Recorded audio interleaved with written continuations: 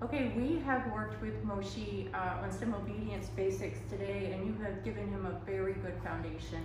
We were able to get him to sit, to watch, and to lie down, and also to walk on leash. He did have several explosive outbursts around other dogs off leash, which makes me think that he's certainly in need of remedial socialization, which you could do either here or elsewhere.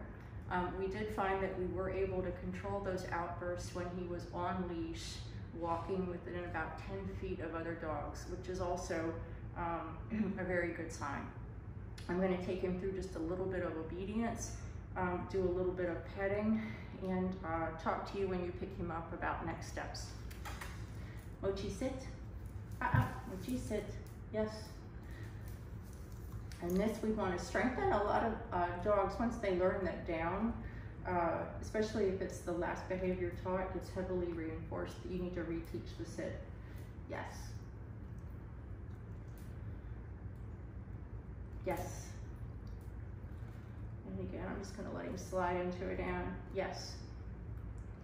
But what I like about him is that he has a very soft mouth. He's very biddable. He's eager to work, and he already has a good foundation. Thank you.